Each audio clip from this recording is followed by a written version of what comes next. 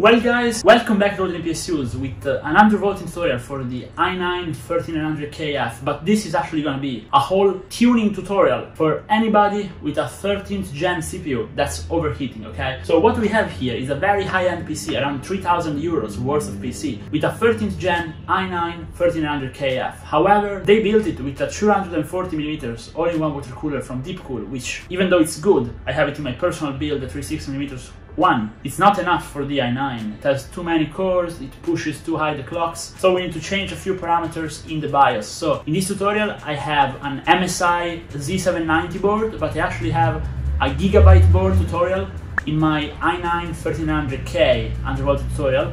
So this is gonna be for MSI BIOSes, but it will work for any BIOS, but it will have different names, okay? The procedure is gonna be the same. So let's get into the BIOS and let's get tuning. Now there is one thing I wanna ask you guys. If this tutorial works, please subscribe to the page to support me and to be able to do more of these. It really helps, and it's the only thing I ask from you, a like and a sub. Now let's go ahead. So you get in the BIOS, this is what the BIOS looks like. Of course you wanna be in the advanced section of the BIOS, so you wanna switch between them depending on the BIOS.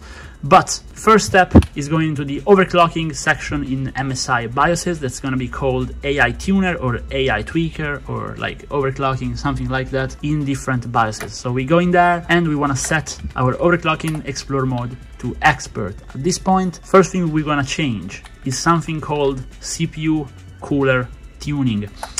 So what this is basically a power limit checking. So basically it decides how much your power limit can be. Now, water cooler has basically your watts completely unlocked, okay? And this is bad because your CPU will overheat dramatically. So for most people, tower air cooler is gonna be the best, even if you have an all-in-one cooler. So you wanna go water cooler only if you have a custom loop or a very good 360. For anything else, you wanna go tower air cooler. If you have a cheap tower cooler or a cheap all-in-one, you wanna go boxed cooler, okay? But tower air cooler will work for most of you. If you don't have this section, you can also input the values manually if you so prefer. That's also possible, really, with no issues. Now, going on, after we set this, we want to go and enable our XMP. Now, this is not part of the Undervolt tutorial, but it's just to get better performance. Just enable your XMP. You always want to do it. You also want to check that your resizable bar is enabled. Your resizable bar is going to be in settings, advanced PCIe settings, resizable bar, enable it, be sure to do that. Now, going back to the overclocking, you then want to go and find something that's called advanced CPU configuration, okay? Now, in here, you can also manually set your long duration power limits in wattage. This you can do if you don't have the cooler tuning thing. You can just change it from here, okay? And now you want to find something that's called enhanced turbo, and you want to disable this, okay?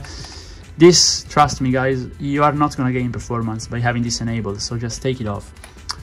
Then you want to go all the way down until we find something that's called CPU core voltage. And now in here, in the core voltage mode, we want to put offset. Now, in certain BIOSes, you will have CPU core voltage offset mode, and you want to put minus by CPU, okay, be sure. But if you don't have it, when we go input the offset, you simply want to put the minus in front of what you write. In this case, we go ahead and write 0.05 right there, okay? And this is going to dramatically lower your temperature. So this is basically it, but you also want to tune your fans. So now this is something pretty obvious, but I will still mention it. So you want to put a better curve on your fans. Now I can do a dedicated video if you want, but basically just make your fans go faster, okay? Please do it for me, guys, okay? And this is basically it. At this point, you can just hit F10, save and exit, and it's going to be much better than previously, and your PC is going to run actually slightly faster because it's not going to throttle anymore, and very much quieter and without any kind of power issues, okay? So if it was helpful, please drop a like and a sub. I have many more tutorials for different CPUs, different GPUs. Be sure to check them out. And I also do cool budget builds on the page. See you in the next one, guys. Bye!